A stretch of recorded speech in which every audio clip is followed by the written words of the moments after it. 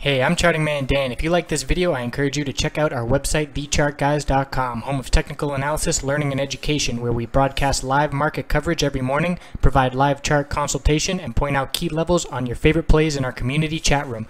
Why not check out our free trial and join the best technical analysis community online?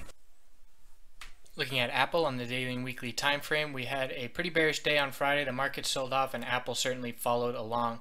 So Apple has now been red 7 of the last 8 days. That's a pretty significant amount of time.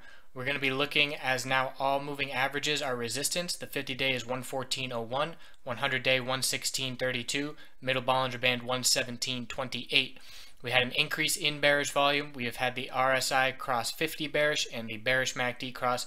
So definitely in a pullback mindset here. Looking at the 3-month chart, we still are maintaining higher lows. We had the low from the market crash down to 91.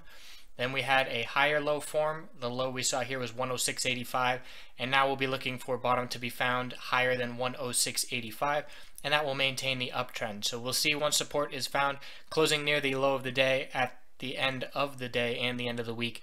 Signals we could see some more bearish follow through to start next week. Looking at the week, we can see that weekly candlestick falling through 3 moving average supports on the weekly chart. So resistance now, 10-week, 114.40, middle Bollinger Band, 116.05, 50-week moving average, 119 even.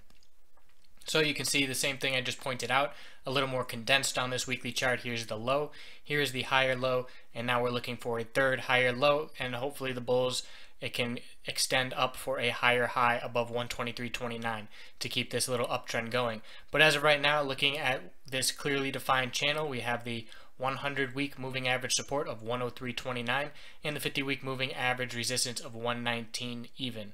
So we'll see how long we trade in this channel, and keeping our eye on the daily chart for support to be found and a bullish reversal candlestick to form and signal that is going to take place. If you like this video, subscribe to my YouTube channel. I put them out daily. The website again is TheChartGuys.com. I can convey information much more efficiently utilizing the 5-minute charts live on webcam. We watch Apple a lot with many members interested in it, so certainly trying to get the bottom of the bounce when it does play out. Come sign up for a free week. I look forward to meeting you. Thanks for watching and have a great weekend.